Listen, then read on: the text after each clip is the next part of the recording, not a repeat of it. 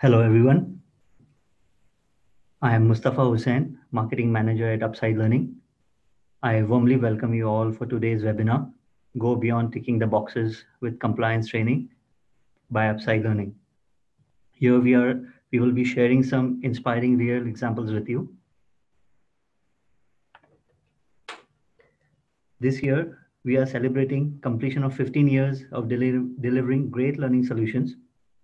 Over the course of this journey, our team of 120 professionals have delivered 20,000 hours of learning successfully, completing more than 5,000 projects with a 90% repeat business from our clients across the globe. For today's session, we have with us Amit Garg, founder and director of Upside Learning. Amit is a veteran of 19 years in workplace learning domain. He consults organizations around the world on resolving business and training challenges and is passionate about improving organization performance through better learning solutions. Amit has also been consistently listed amongst the top movers and shakers in e-learning industry for the past many years. Amit is joined by Neeti, who is the lead instructional designer at Upside Learning. Neeti has worked in ID for over 7 years with rich experience of working on a variety of projects for domains such as aviation, banking, project management, and service industries, among others. Over to you, Amit and Neeti. Thanks, Mustafa. And hello and welcome, everyone. Thank you so much for joining us today for this session on going beyond with compliance training as we try to really go beyond ticking the boxes. I'll first let Neeti say a quick hello before we move on. Hi everyone, Neeti here. Glad you could join. All right.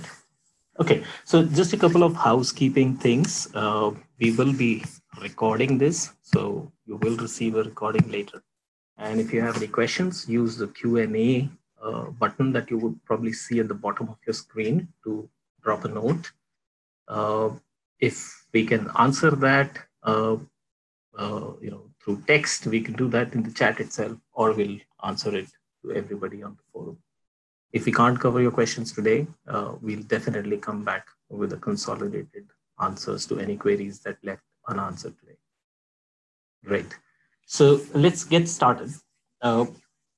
How we have laid this out for today is, I'll just take you through a few slides about Upside Learning. The one which is up there, you can just notice all the clients that we have, some of those that we've listed.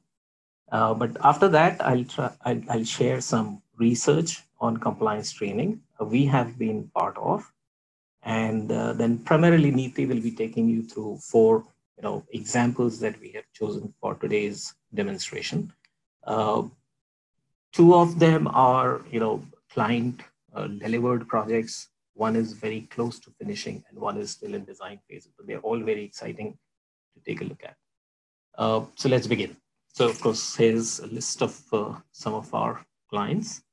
Over these 15 years, we have picked up close to about 50 different awards from trade portals, from Brandon Hall, from LearnX, from others. But as a founder, the one which is in the middle excites me the most. It's most satisfying to be certified as a great place to work earlier this year. In terms of our offerings, we pretty much do from custom e-learning to videos and animations to mobile apps to AR, VR solutions. And if you have been following us on social channels or through a blog or newsletters, I'm sure you've seen this logo, Go Beyond, which is essentially our nudge to the L&D community to go beyond and try and make business impact. It's been there's been far too much training that is being created which does nothing more than ticking the box, and I'm sure all of us on this forum know that. We are trying our bit to see how we can help clients really deliver business impact with the solutions. We have been successful with, many of those nudges, if I can call them, not so successful with some of them. But yes, we stay the course, and we are really excited about taking this mainstream as one of our key initiatives going forward. Within the Go Beyond umbrella, compliance is really our big focus area to begin with. And why that's been chosen? So compliance is something that every organization does. There are two ways about it. But at the same time, compliance is also the first impression that most new joinees in an organization get. And quite disappointingly, it is not a great experience, as everybody really involved in creating compliance training is looking to tick the box. Essentially, what it is doing is it is spoiling the L&D brand in our view. So imagine if you join a new organization and you're given 20, 30, 40, there are some organizations which give even 60, especially in the banking and finance domain, compliance programs to a new joinee in the first month of joining. And they're essentially not doing anything beyond that, just doing compliance training for a month or so.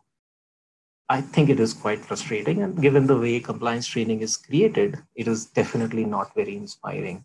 I think there's a great opportunity to convert that to, make a better impression and let compliance be handled in a way that it can lead the brand rather than spoil the brand. So that's one of the areas that we are trying to focus on, how do we leverage compliance to make it deliver both business results and does not spoil the L&D brand.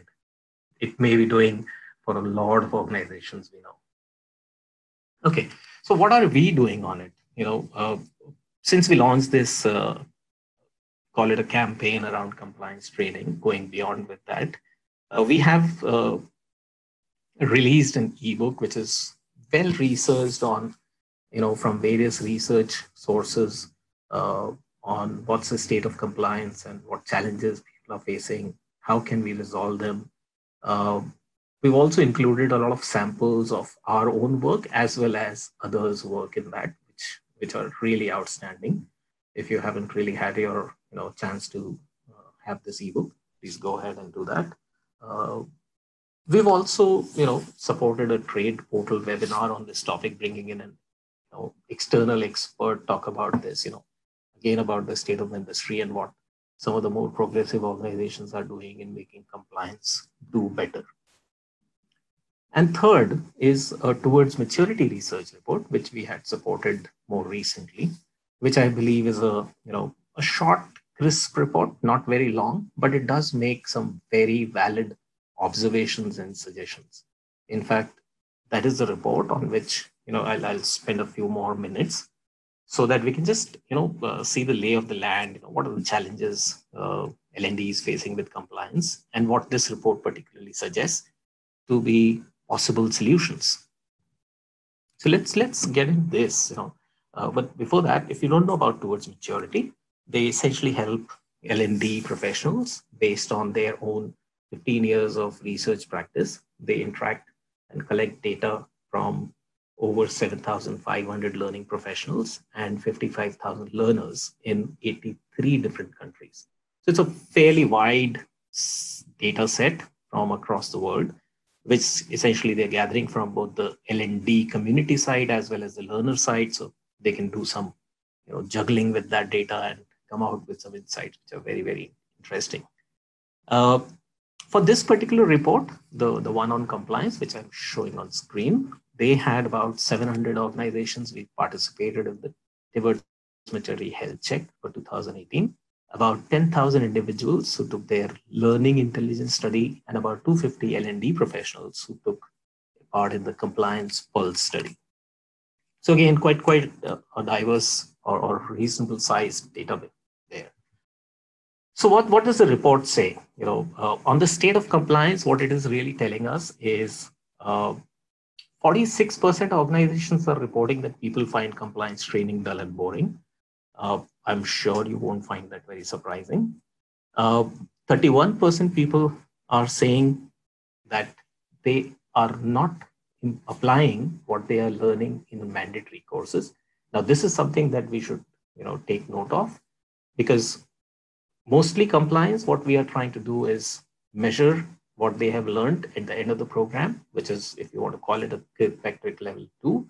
But beyond that, there is very little application that is happening. If I were to see this metric, I would probably say 69% are the only ones who are probably applying. 31% are not even applying. They openly admit maybe there are more than that who are not applying.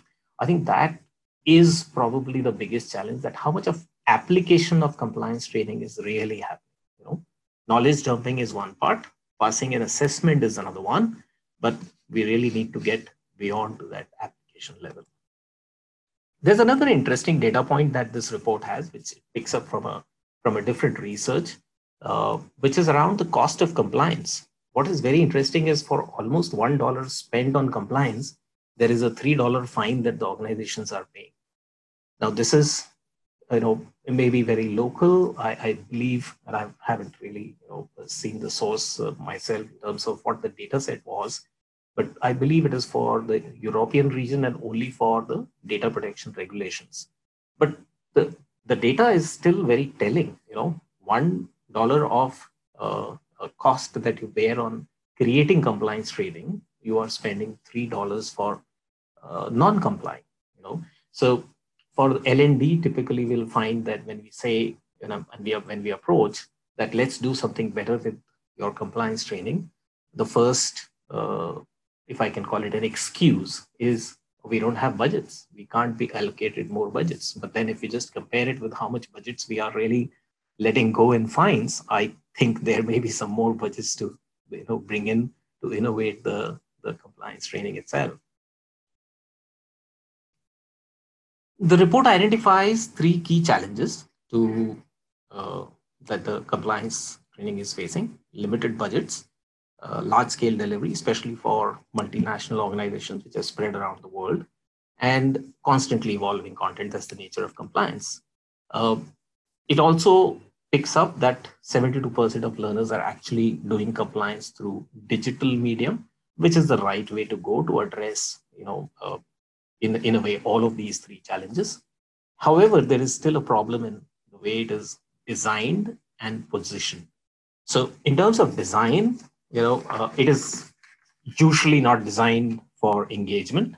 And in positioning, it is usually positioned as not so important enough for anybody to care. I mean, think about how much importance our managers are giving it, or whether the senior management is giving it, and is there a follow-up after the training program. So I think those are the 2 key aspects that they try and pick up, that while the digital solution is the right solution to go to, it can still be designed better. And if we can better position it, we will get much better results. So apart from just identifying what are the challenges, it also offers a few solutions in terms of how to mitigate those challenges. There are 3 specific ones that they have listed: using data and insights, adapting the learning design, which is coming from the last comment itself, and involving managers and leaders, which is again on the positioning side. And they suggest we can possibly leverage Richard Thaler's nudge theory in a bigger way now to influence that behavior.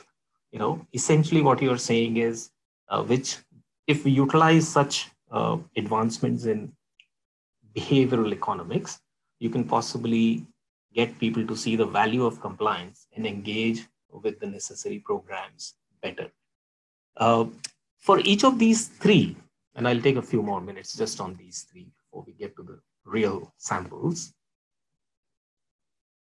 For each of these 3, there are further insights that are available, which are also quite interesting. So for using data and insights, only 32% organizations are really collecting information on which learning points have been understood. So essentially, again, going back to the level 2 on Kirkpatrick, possibly through an assessment at the end of the course or a program. But this one is even more telling. 20% organizations are collecting data or information from learners on the extent which the learning points are applied. So most others are not even collecting that data, and that's where I think the real challenge. So you can reverse this data and say 80% organizations are not collecting that data. That makes it look even more, sad in a way. What's important is they have been able to draw a correlation between the organizations that are generating meaningful data that can be used to measure and improve program effectiveness over time. These organizations are sustainably more likely to increase employee engagement. So what they are trying to do is juxtapose the various different data points that they have with, if they are collecting the more meaningful data and using it in more effective manner, they are also showing well on employee engagement. So there is a good correlation that they identified. And the last data point which I have on the screen is that about 16% organizations use learning analytics to improve services that they offer. Just 16%. I think in this day and age, this could be the area to focus on to improve what L&D is doing, in terms of providing services to the organization, keeping the workforce, capable, responsive, and of course, safe. So I think data use of learning analytics is a big opportunity that really lies ahead of L&D. Again, very interesting that this, according to them, the last data point, which is using learning analytics to improve services, this, according to them, is a very interesting or key signifier of an organization that is increasing employee engagement with compliance programs as well.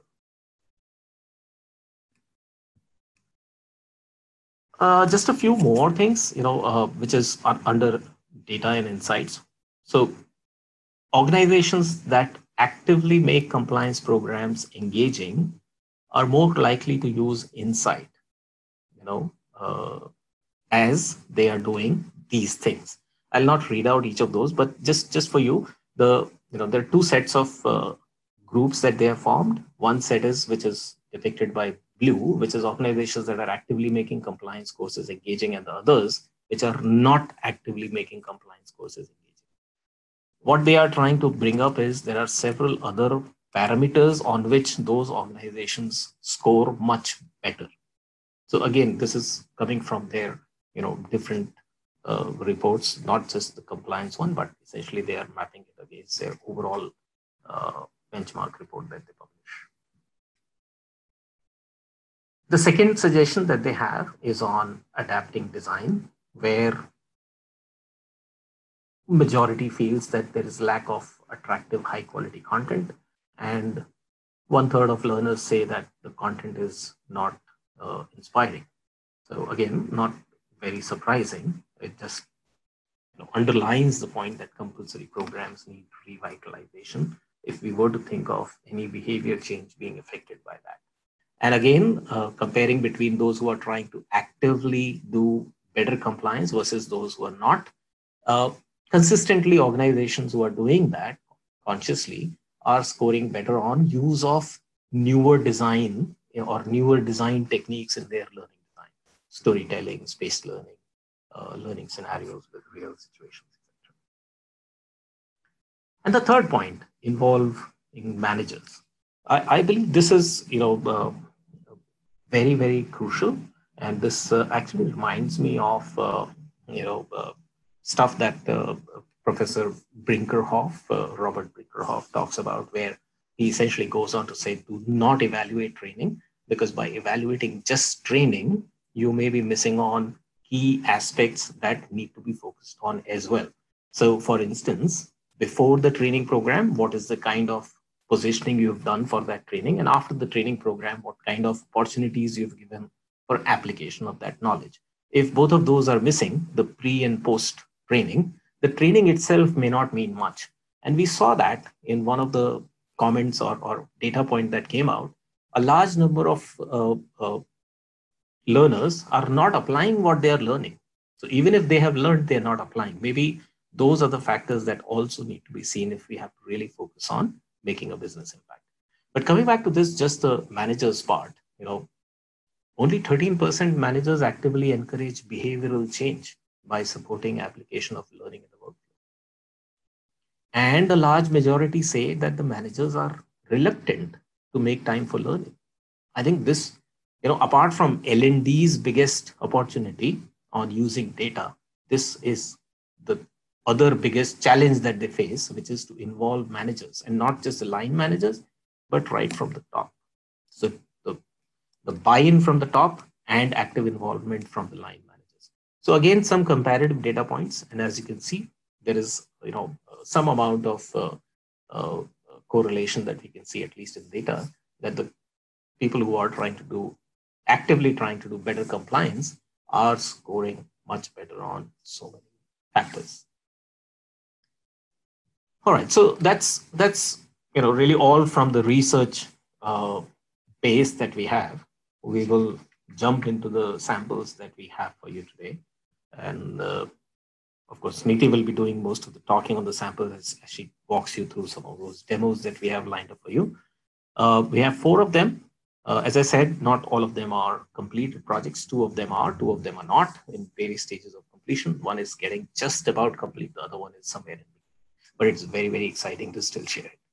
So the first one that we have is being done for A4E. It's engagement through play, where we bring in some amount of game elements. The background here is that A4E, which was earlier A4E, it's now called People Plus. We worked with them when it was A4E. It's a recruitment and training company that offers frontline public services. They actually wanted to develop some training intervention for the appropriate and safe use of DSC and workstations. Now, this is a program which can easily deceive us to believe, or topic at least, where we say it's easy, it's simple, public, well understood. The challenge is that even after you understand, it does not stick with you. You tend to forget, and you get into those relaxed postures and not conscious of that. And when pain hits you, then you start wondering about it again. So much so that HSE states that work-related musculoskeletal disorders account for 35% of prevalent work-related illnesses in the year 2017-18. I think this is from the UK. And 25% of lost work days. That's huge. 25% of lost work days are coming from these. So clearly, while this training is happening more routinely in almost all organizations, it is not sticking and people are not applying. So we try to take a route where we will involve them in active experience through a gamified solution. And essentially that will help them retain that for longer, and they will also understand that this is how they need to do it. So I'll let Neeti take over and talk about this.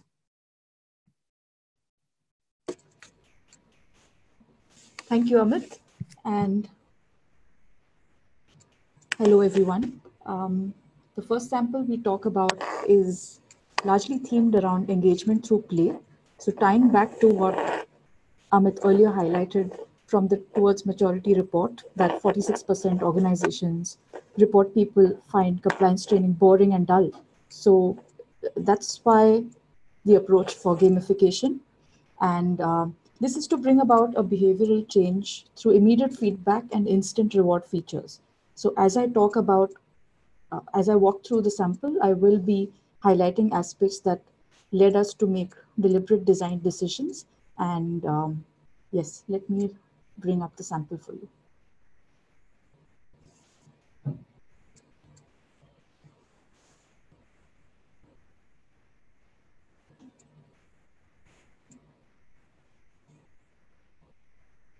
So immediately what you see is, this is the first screen that learners see upon launch. It has one reflective question and it has a direct action point. So the idea here was to give learners the sense that this is not a heavy intervention. There's nothing too overwhelming about the first screen. It just says choose your environment and go. It has this immediacy and immediate action oriented feel to it. So we believe this is an important point when you're talking about a subject that is perceived dull and boring, even though it's something employees may or may not sense every day, which is workplace ergonomics. So it's immediately a call to action for employees to just dive into this. So let me choose one of the environments and go. So there is audio to this video that's playing, but it's being disabled at the moment. The course starts with a context setting video. So you see an avatar, he's called Rod, and it's about the discomfort that he's facing because of his posture or because of some incorrect practices that he's been facing. So the idea here was to have an immediate connect between the learners and the content. So inclusion of an avatar, I think it works well in a context where it's largely you oriented, I mean, person oriented, where the subject is you or the employee, and there's this immense impact of the work environment and the way you sit or the way you position yourself, the kind of office equipment you use. So this video largely is meant for setting context. And since we're mindful here that we'd like to not dumb down the content, but give the employees the respect in terms of our perception of them as learners or end users of this course. So the idea was to keep it short and light, but still invoke some thoughts amongst employees' minds through Rod's thoughts himself. So where he says his back is in pain, or can you help me get things straightened out? So a few short instructions and we click to launch the actual course. The first thing you see here, this is the gist of the course. You have on the left, you have this entire work environment that's depicted. And I think it's pretty accurate. I mean, he seems in this, he's sitting in a very uncomfortable position. There's clearly some things that may be ergonomically wrong in this scenario. And it's about inviting employees to immediately take action and try things out, play around with the setup and see what works in terms of reducing the risk of injury. So when we speak of reducing risk, we do have a risk indicator on the right. It shows the risks pertaining to the workstation and Rod's posture itself. And there's the needle that is dynamic. And as learners play around with the settings and play around with different aspects of his workstation, this meter will be dynamically showing what happens. And of course, you have a timer. This is part of the gamification elements. So immediately the sense for learners is that it's a short and light intervention. There's nothing too imposing about it. It's a 5-minute thing that you can just quickly get done with. And of course, the scorecard for added interest. As soon as I hit start, I will talk about this inventory panel on the bottom. Let me just start with this. As soon as I hit start, there's these hotspots that are indicated in the work environment. And it's about getting through each of them. And I can hit done when I think I have addressed all the hazards. So let me quickly start off. And once I click a hotspot, there's immediately an action point for learners. It's about selecting the best possible option that learners can take to help Rod straighten out his ergonomic hazards or address them.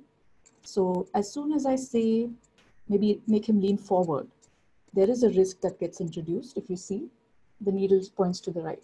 So this immediate feedback, I think we believe is very important in putting learners on the spot and making them think about how they actually sit on their workstation, at their workstations.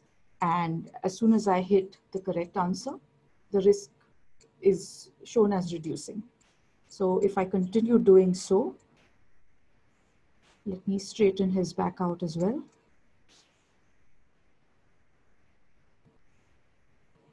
Arms at 90. And let's see what happens with the chair. We do have a chair in the inventory on the bottom. Let me see what it brings up for me. So there's another, it's like prodding the learners to think about the workstation itself, Rod's posture, as well as workstation equipment. So let me see if I can replace the chair, which clearly has an adjustable lever for the height. So the risk has been reduced. As I continue doing this, I keep making an attempt to reduce the risk. I still have about 3 minutes to go. And of course, there's items in the inventory. Let me add a footrest. His feet seem to be dangling. So again, that's a risk averted. Rod is missing something, let's say a laptop holder or a keyboard maybe. I think the keyboards. And then finally, neaten up the working space. And I think, oh, I see a clock as well. Again, this is an interesting one because though it's not part of the workstation itself, or that's not the first thing you may think about when it comes to workplace ergonomics, but I think it's an important one. Ask him to take a break for a few minutes. All in all, I think it's done. As soon as I hit done, I could hit done and get done with it, or I also have an option to reset. But as soon as I click done, the course allows me a summary of what I just navigated, a list of the risks addressed, the risks that were not addressed, no separate mouse and keyboard, laptop not placed on holder. So there still were some things among the inventory that I could have used. But what this little gamification, I'd like to call it a tidbit. It's a short, sweet, light and fluffy one. So it also allows me to see what risks are introduced. Because when I'm trying to address certain risks, maybe I add in a phone or something, there should be newer risks introduced. So all these things, when I see this in like one snapshot, it shows me ergonomically what is the most conducive situation or the most conducive postures for me.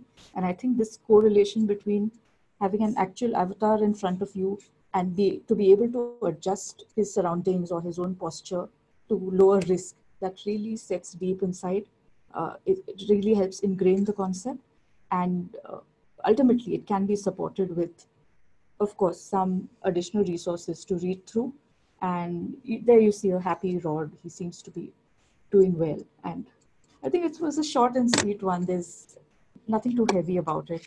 And this was about the sample.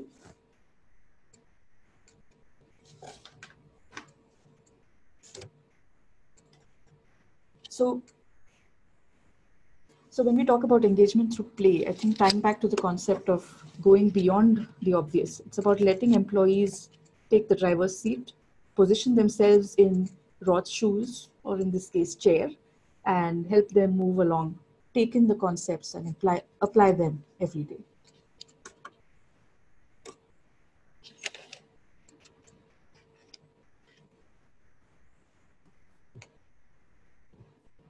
Okay, so let's get to the next one. That was good.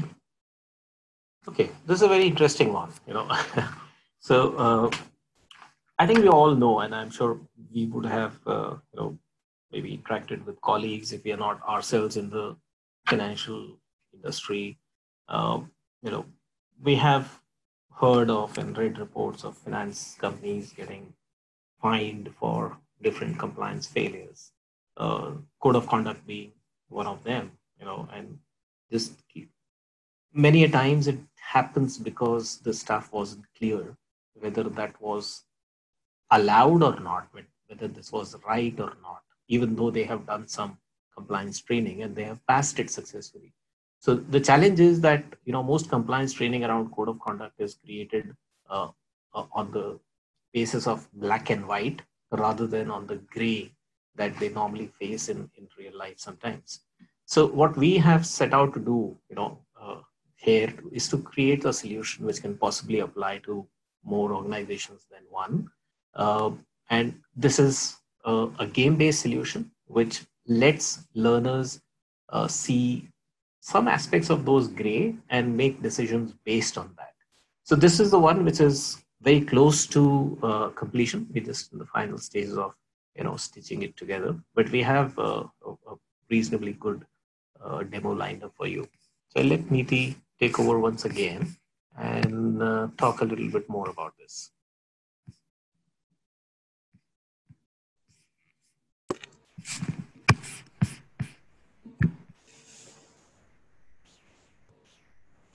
Great. So this is what we call the compliance hood.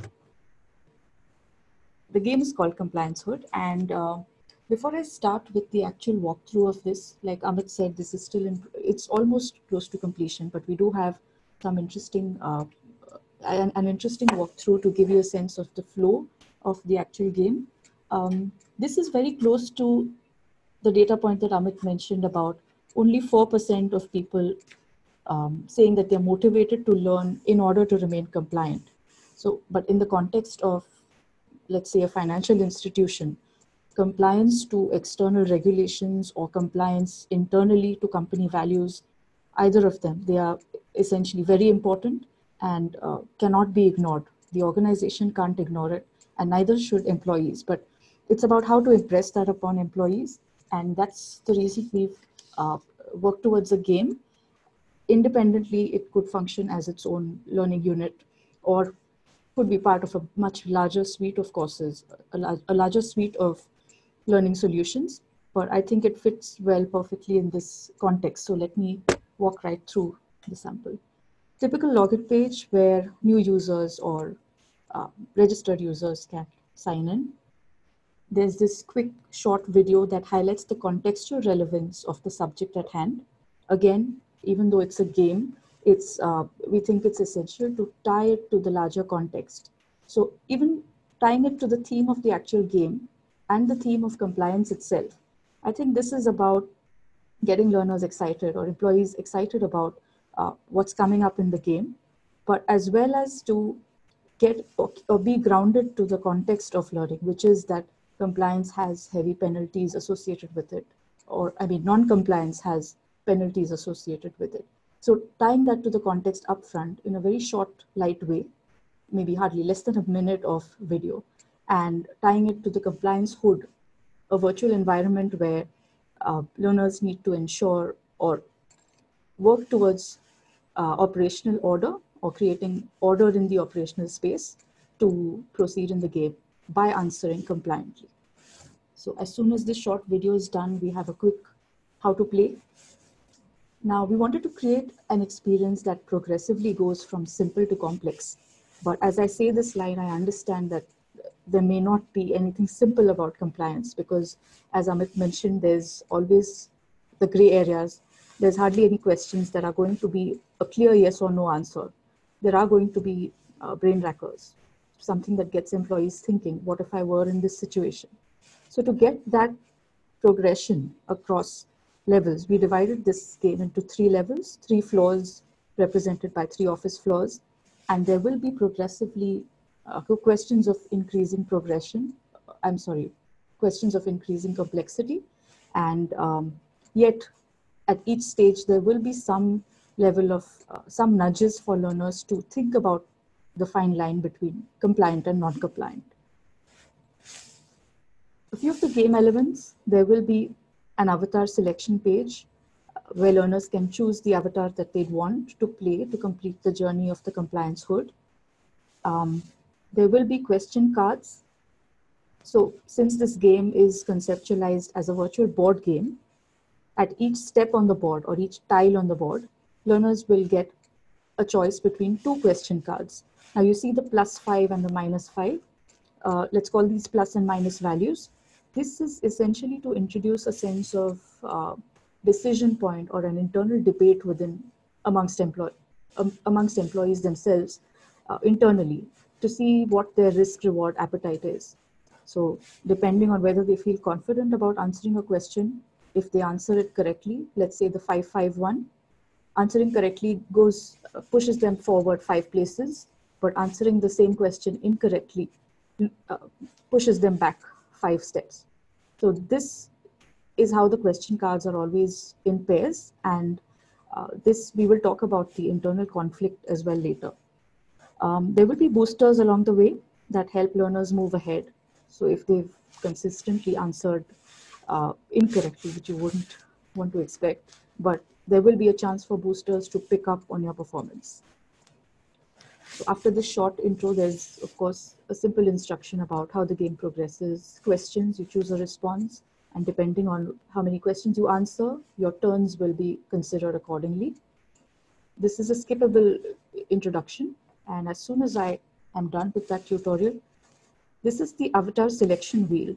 So there are 5 avatars to choose from, and there will be animations on this.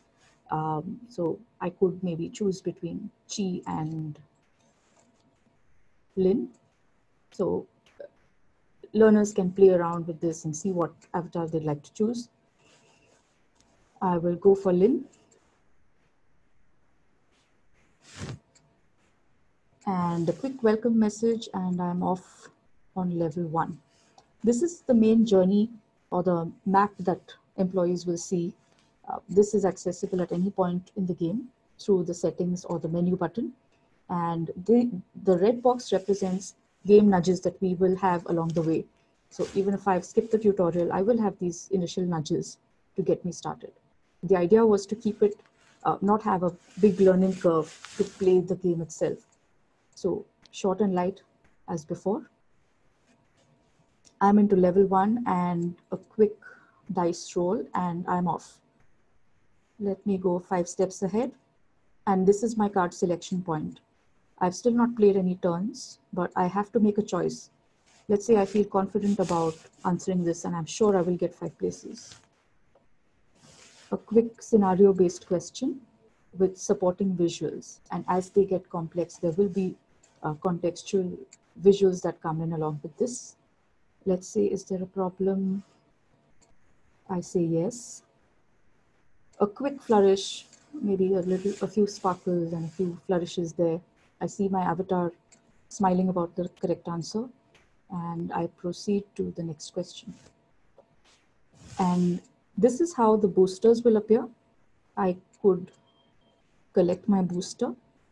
There will be a short little jig that the character does, or I don't know, something that shows me the booster has been acquired.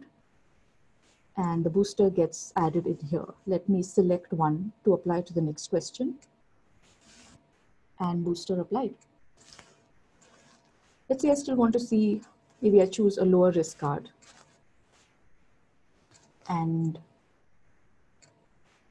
maybe let me say yes to this. I've unfortunately answered incorrectly. So in the absence of a booster, I will go back 1 point because that was the minus value of the card. And I see an unhappy avatar. So I've gone back a place and I still need to choose. So as soon as I choose a question card, it's counted as, or as soon as I attempt a card, it's counted as a turn. So the idea is to complete the level in not as few turns as possible, but the idea is to go on answering questions and see how that progresses you across the 3 levels. And maybe another question to demo.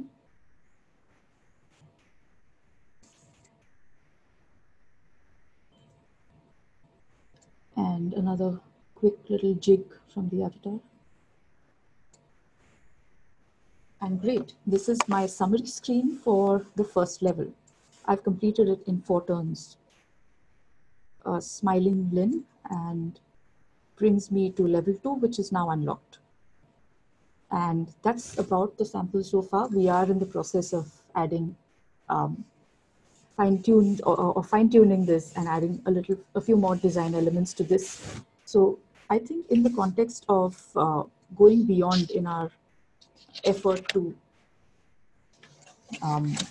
make learning interesting, this was an interesting example. I'd like to think of it as a catalyst for behavior change,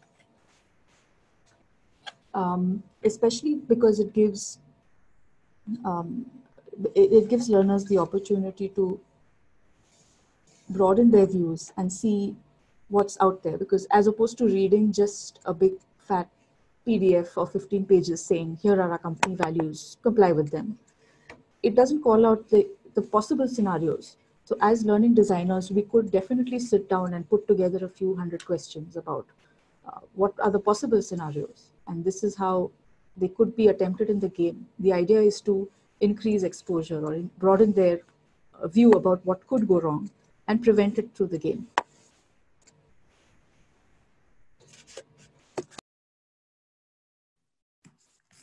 That's nice. Thanks, Neeti. Let's quickly see if there are any questions for us to answer. Hey, key coach, which tool did you use to implement this? So, okay, so this is for the A4E1.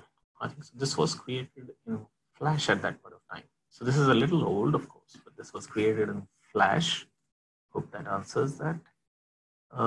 Again, the same question, and nice and short to the point. Okay, thank you. Fantastic. So we'll get into the third sample, and hopefully we'll do that a little faster. It's also a little smaller one, so that we have enough time for the fourth sample. We just kind of having about 15 minutes.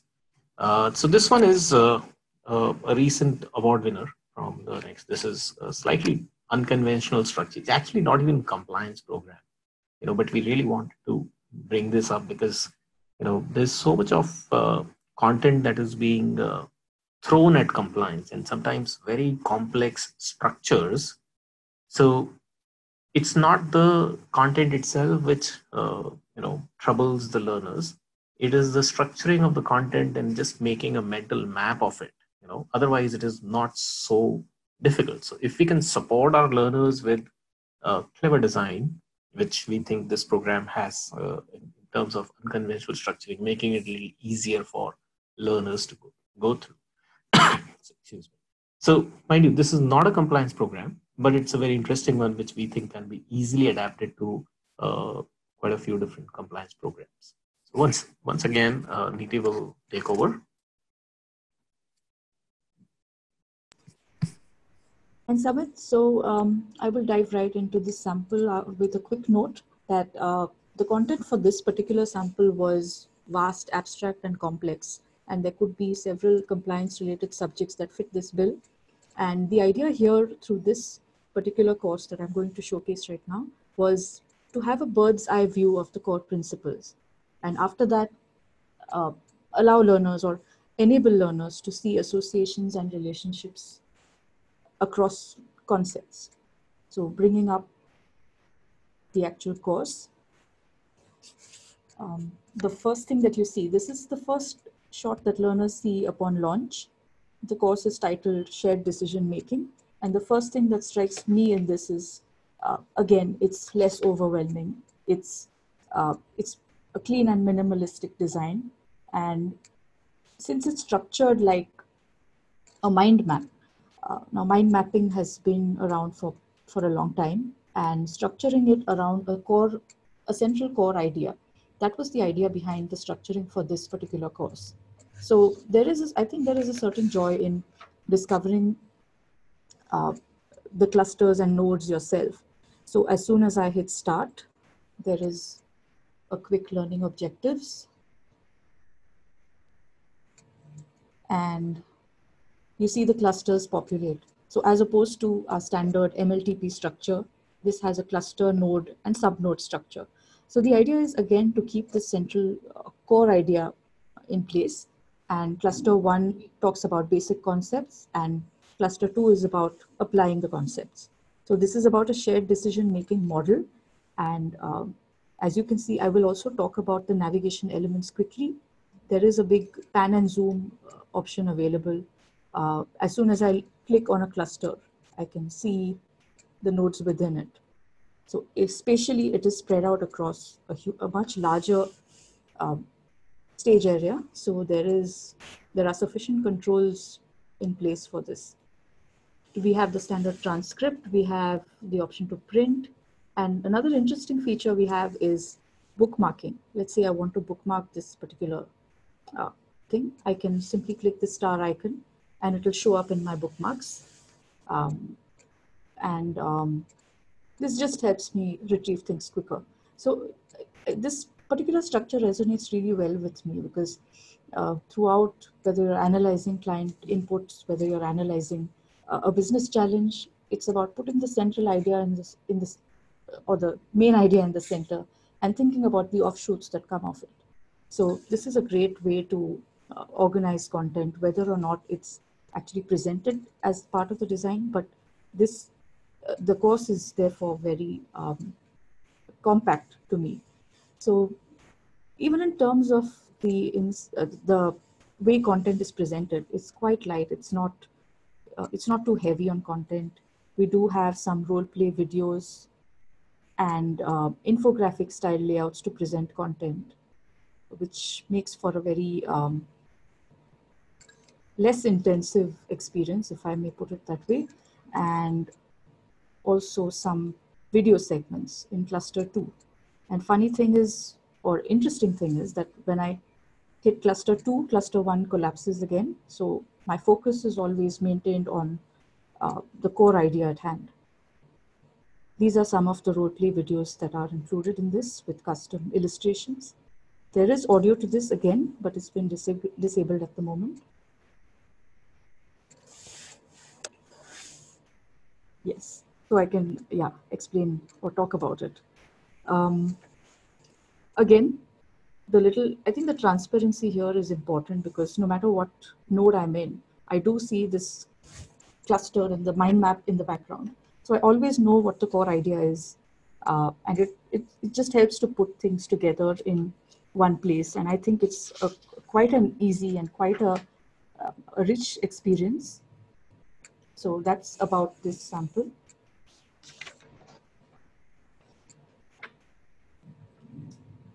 So again, it's about the unconventional structuring and letting learners relate to the heart of the matter and let them get a better understanding of all the branches and offshoots while keeping the center at heart.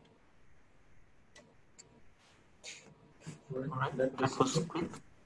Let's quickly get to our last sample so that we are able to include all of them.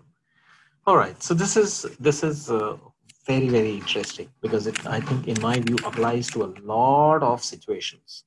And it has a very interesting story as well. So this has been done for a client who we worked with for a few years and was really wanting to do something better with e-learning, better than what we have done in past. So there came an opportunity for a normal safety program, slip, trips, and falls, which could be essentially they wanted to convert to e-learning. So, at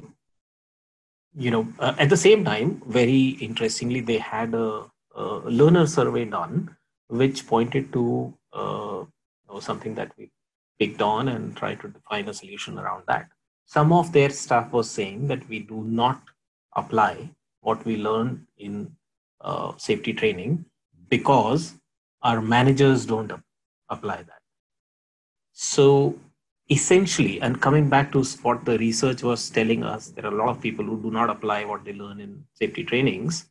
What we're seeing here is one of those influences could be your immediate managers, which also the report said that involving managers is very important. So here, what is typically really happening is all the knowledge that you give to your staff, if your environment and culture is not able to support it, typically the first line managers are really the most important influencers there.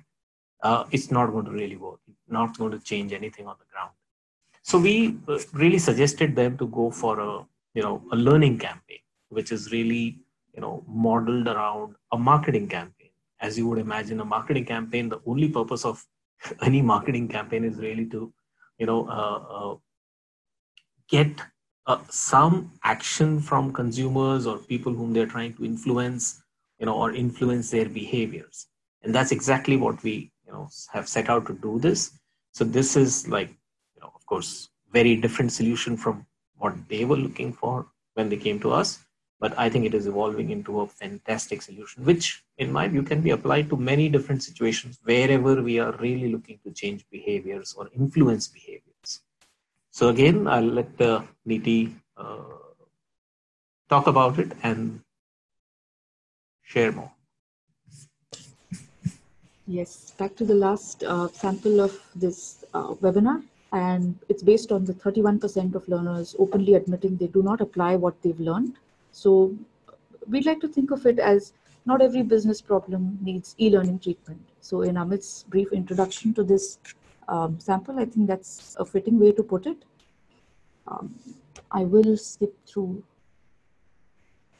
Yeah, this is about what we think a learning campaign addresses, and I will talk about these 3 points across the slides. So let me go to the actual phasing of the content.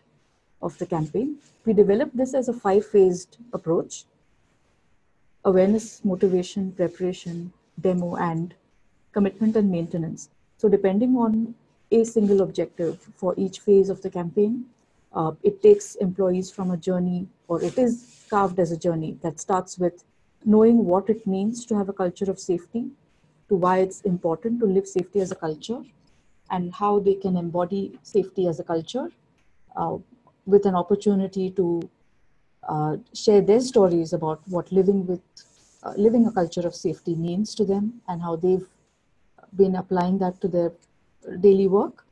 And commitment and maintenance, which is really about keeping a track or monitoring how this particular intervention or how the series of interventions um, helps put employees in that perspective. It could be simply as having managers monitor uh, how each component is received. So, like Amit mentioned, it's about the tone at the top. If the top leaders are able to percolate this message and imbibe the culture of safety themselves, and they have the support of the middle managers and senior managers, it becomes easier to get the rest of the staff together to look at this common goal of importance of safety in the workplace. So this is largely about evaluating on the go. So it's not just evaluation at the last phase of the campaign, but as you go along. So um, the campaign was phased across a period of 6 months. So different components with different media elements, different modes of communication to make for a very unique experience. And the choice of design components was largely driven by some inputs from a survey that our clients had internally conducted, which gave us a sense of what kind of interventions a particular department prefers, what kind of monitoring approaches they prefer. So these became very important inputs for us to actually work on components. So this is where I'll talk about the first phase, which was about creating awareness. And we had something like leadership messages, since endorsement of something, a concept like this is very important. We have some visually rich posters with strong visual messaging that should catch anyone's eye. So it's components like this which do not really depend on access to certain devices, specific devices, but these can be presented in common areas where most of your staff are likely to pass by at any point in time. So as Amit mentioned, this is on its way to being developed, but we can show you a few samples. So this was our idea of presenting leadership videos in common areas. So something like maybe a lobby or a reception or a cafeteria, and something that says this is a message from our very own leader or CEO.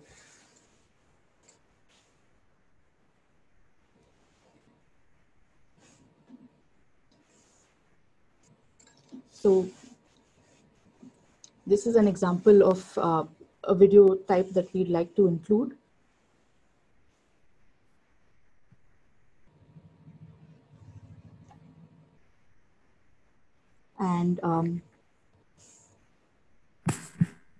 And we'd like to incorporate that, as I showed in the previous slide, in common areas where it can be viewed. This is an example of a poster where we have embedded a QR code which can be scanned through your mobile apps. And this was mainly to create interest in terms of what lies ahead. So if you scan this with your mobile app, it currently links to another project that we did. But the idea was to create a buzz, create some a sense of context or sense of closeness to the subject itself. So this is still in progress, but we thought we'd show you what we currently are working on. So this was about the campaign. And again, this one was about keeping things rolling, keeping the momentum, a long sustaining solution with incremental opportunities.